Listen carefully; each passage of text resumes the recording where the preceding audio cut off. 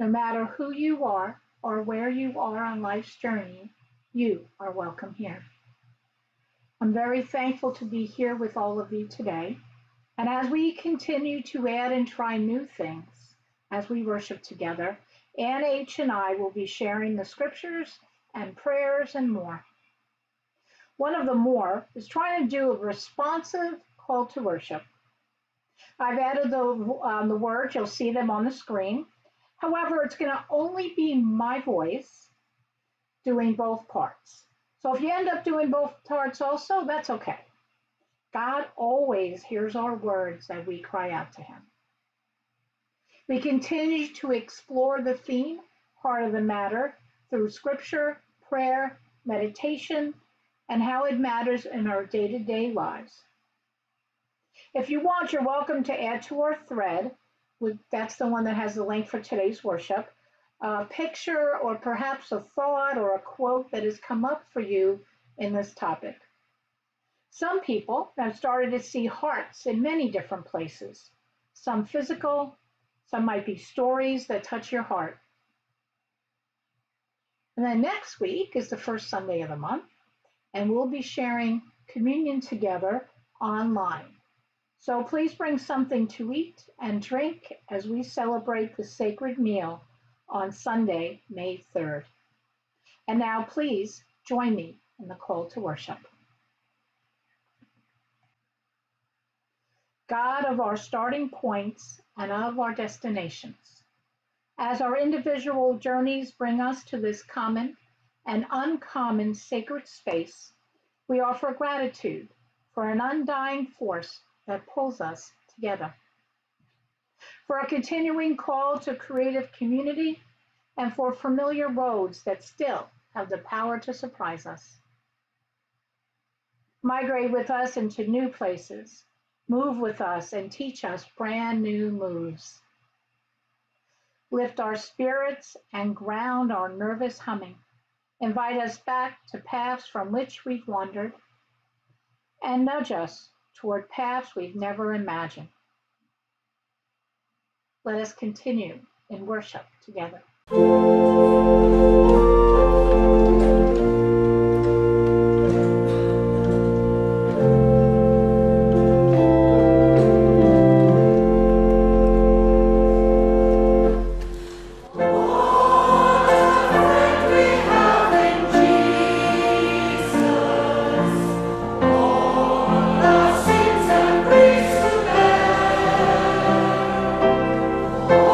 What a privilege to come.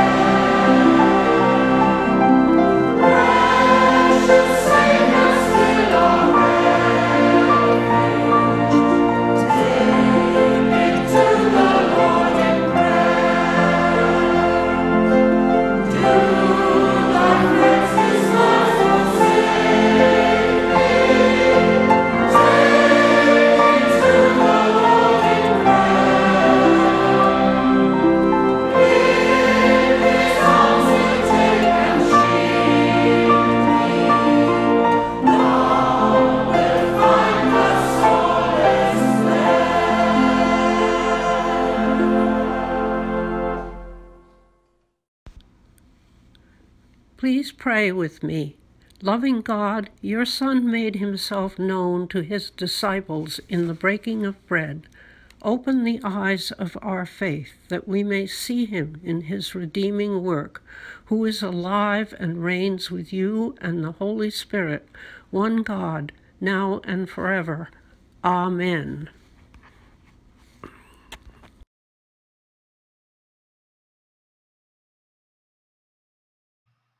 And now, on to the sharing with the young at heart.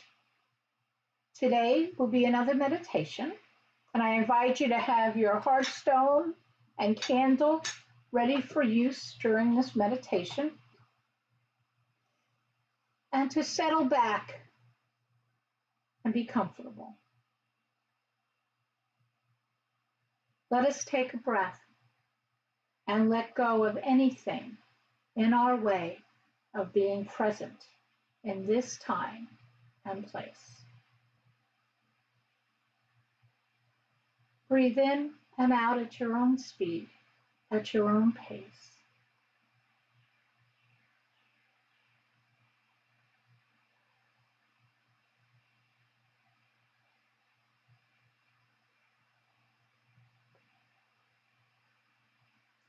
Take your heart stone, or perhaps you still consider it your worry stone, and take a good look at it. See the crevices if there's any. Maybe there's a split. Maybe there's more than one color. And maybe, in some cases, if you hold it up to the light, it shimmers. Let it remind you that as real as this stone is, so is the love that God has for us. And as you continue to consider this stone, I invite you to continue to breathe in and out at your own pace.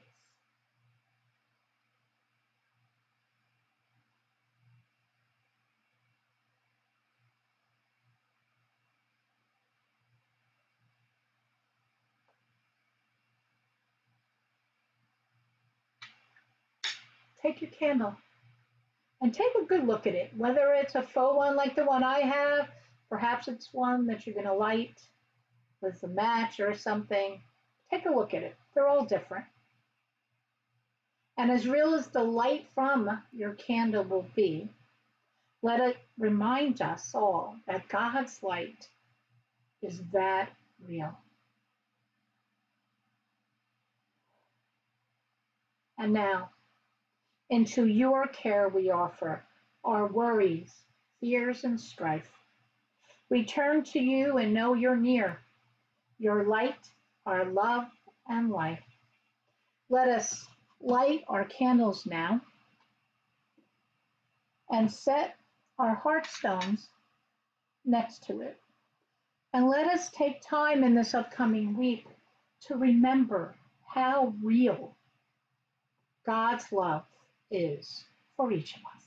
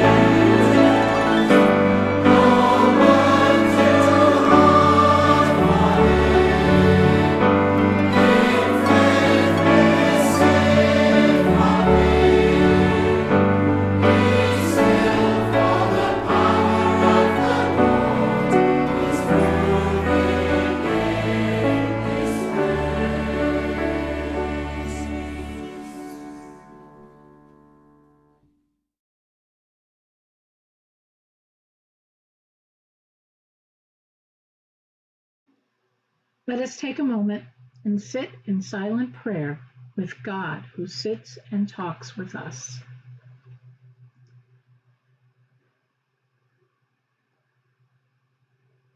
It can be difficult in this moment not to be near some of the people we love and might be worried about. We continue to say the names in the bulletin of those we hold in our hearts and give them to God. And then we take a moment and say out loud the names of the people you wish were there next to you right now. Name them out loud.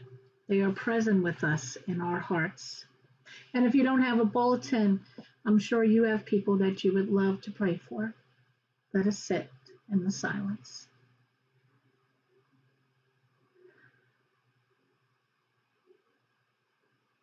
God, we continue to pray and lift to you our country and its leaders, our church, the Orient Congregational United Church of Christ, the members of our armed forces, firefighters, EMTs, those engaged in law enforcement, and people affected by war, hurricanes, and other disasters. Those who persevere to provide essential services for us all, and for the healthcare workers and medical staff on the front lines in this fight against COVID-19 and other diseases and other illnesses. The people of the world who have contracted COVID-19, those who have lost the fight, their families and friends, and all who are feeling isolated through this time. We take a breath, God, and we pray the prayer Jesus taught his followers so many years ago. Our Father, who art in heaven, hallowed be thy name. Thy kingdom come, thy will be done on earth as it is in heaven. Give us this day our daily bread, and forgive us our debts as we forgive our debtors. And lead us not into temptation, but deliver us from evil. For thine is the kingdom, and the power, and the glory forever. Amen.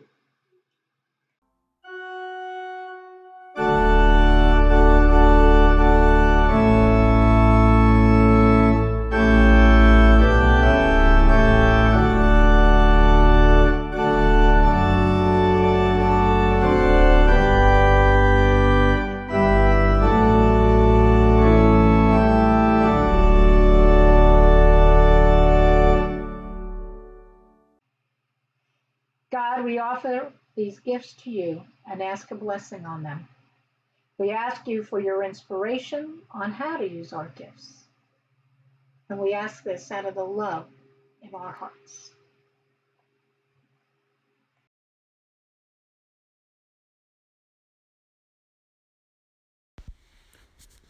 A reading from Psalm 116, verses 1 through 4.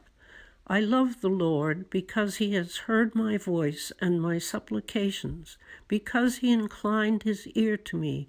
Therefore I will call on him as long as I live. The snares of death encompassed me. The pangs of Sheol laid hold on me. I suffered distress and anguish. Then I called on the name of the Lord. O Lord, I pray, save my life. Here is how the story of Jesus' surprise visit on the road goes. Imagine on a tragic and sad day, you are walking down the road and a stranger comes along.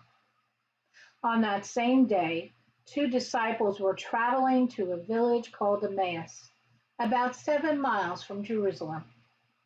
They were talking to each other about everything that had happened. And while they're discussing these things, Jesus himself arrived and joined them on their journey. They were prevented from recognizing him. He said to them, "What are you talking about as you walk along?" They stopped, their faces downcast. Then the one named Cleopas replied, Are you the only visitor to Jerusalem who is unaware of the things that have taken place there over the last few days?"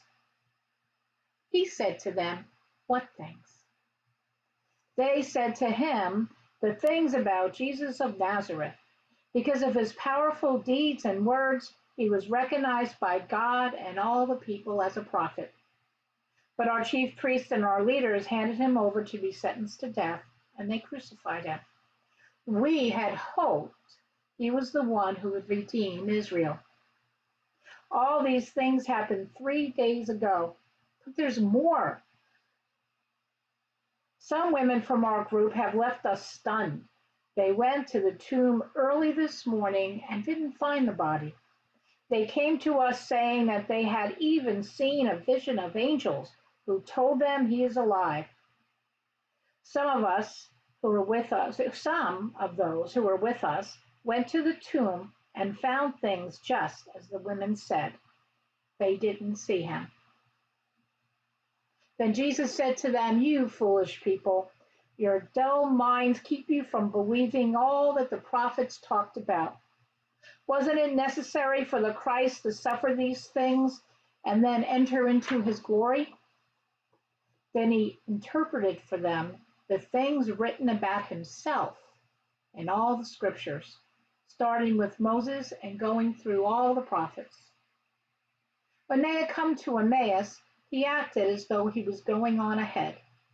But they urged him, saying, "Stay with us. It is nearly evening, and the day is almost over." So he went in to stay with them. After he took his seat at the table with them, he took the bread, blessed and broke it, and gave it to them. Their eyes were opened, and they recognized him, but he disappeared from their sight. They said to each other, "Weren't our hearts on fire when he spoke to us along the road and when he explained the scriptures for us?" They got up right then and returned to Jerusalem. They found the 11 and their companions gathered together. They were saying to each other, "The Lord really has risen. He appeared to Simon." And then the 2 disciples described what had happened along the road and how Jesus was made known to them as he broke the bread. May God bless the hearing and the listening to the sacred text. This is a story of a journey of grief, and ultimately the return of hope. What a difference a day can make. That morning, 2 of Jesus' followers were making their way to a little village called Emmaus. Their hearts had broken. They were grieving and had lost all hope.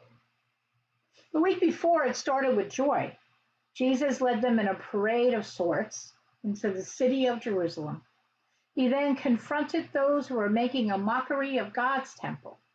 He drove the sellers of second-rate sacrifices out of the temple and made quite a scene. And the week before that, he had raised his friend and follower Lazarus from the grave. Thursday had started great. He shared a meal with his followers, and then after that, it all went so wrong. The soldiers came and took Jesus away. He was tortured and executed. For the followers of Jesus, their lives were in turmoil. Some were hiding out of fear that they could be next. Others, the women and Mary, had made their way to his grave that was in a garden to minister to him in death. It was there the women were visited by angels and told of Jesus' resurrection. And then Mary saw who she thought was a gardener. "Where did you move my Lord's body? Take me there so I can sit with him." For Mary, when Jesus said her name, her eyes were open to recognizing him. Her heart was melted. But for our 2 on the way to Emmaus, even these stories didn't open their eyes. They were hurt and they were grieving. Have you ever been so upset that you couldn't think straight, that you could barely remember your own name? Perhaps it's kind of a silly question with everything everyone's going through. Well, that is where these 2 were. They were doing their best to get away from the violence and horror that they had witnessed. And right now, in the time we are living through, we too are suffering. We're grieving loss in many ways, the changes to our lives, how we interact, and how we try to be present with each other. We're also facing our own roads to Emmaus. And like Cleopas and his companion, we can be joined on our journey. Because suddenly for these two, a man appeared on the road with them. He noticed they were sad and having an in-depth discussion. So when the man asked them, what could they possibly be talking about? Everything. Their doubts, loss of hope, and grieving came spilling out. The words just tumbled over each other. And in the hospital, stores, and homes that we go into, this is a reality for each of us. And at some point, we also might cry out in desperation, like Cleopas. How the heck could you not know? He cried.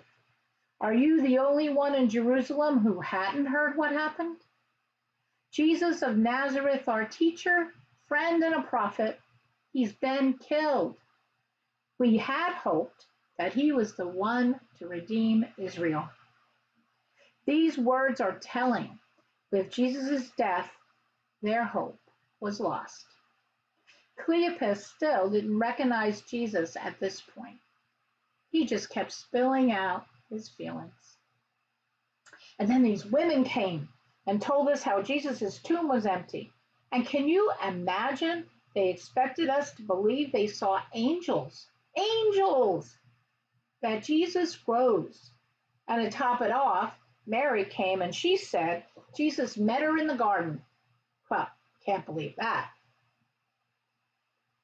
At this point, the man interrupts. You don't get it, do you?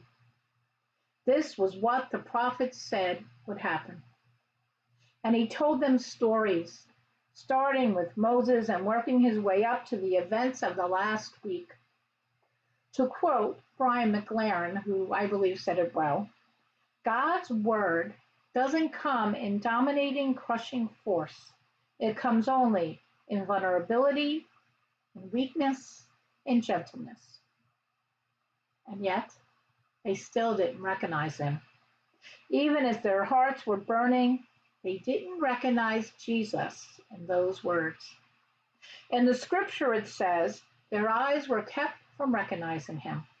All the fears, doubts, and sadness got in their way of realizing who they were sharing their journey.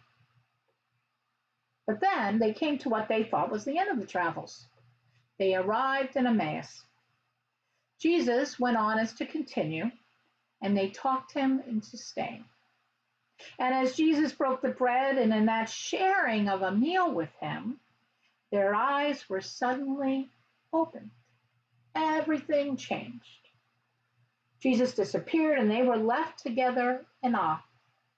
Now, their story had changed from one of sadness and hopelessness to one of hope. And instead of wanting to be alone and away from others, they rushed out of their house, made their way back to the others that were followers of Jesus. They proclaimed, didn't our hearts burn within us? They rushed out into the night to announce the light of God's hope. We all have our roads to Emmaus. Those times we wonder and feel at the end of our ropes. So mired in hopelessness, we can't see the light at the end of the tunnel. But what a difference a day can make. We can also have our eyes opened. Mary heard Jesus' voice, her eyes were opened. The two on the road to Emmaus, eyes were open when Jesus broke bread with them. And like the times during Jesus' ministry on earth, he spent a lot of time sharing time and meals with others that the world thought were unworthy. And it was also the time Jesus invited people to open up and share straight from the heart, getting right to the heart of the matter. As we gather, we remember that at the core, Jesus' message was unconditional love, to offer ourselves straight from the heart is the seed that Jesus planted in us, and this is the growth that we must continue to nurture. And we also continue to live and share our lives. We, like Cleopas and his companion, we can head back to Jerusalem, to our lives, sharing the good news. Christ has risen. Christ has risen indeed, not just on Easter Sunday, but all the time. That through all that is happening, God is alongside of us on our journey. Let us pray. Ever-present God, who by the power of the Holy Spirit transforms us. Confront us here amid of our doubts. Grant us your peace while we face our fears. Increase our trust that we may embrace life in all of its fullness. Speak to us now the word that we need to hear, empowering us to rest in your power and your love. Amen.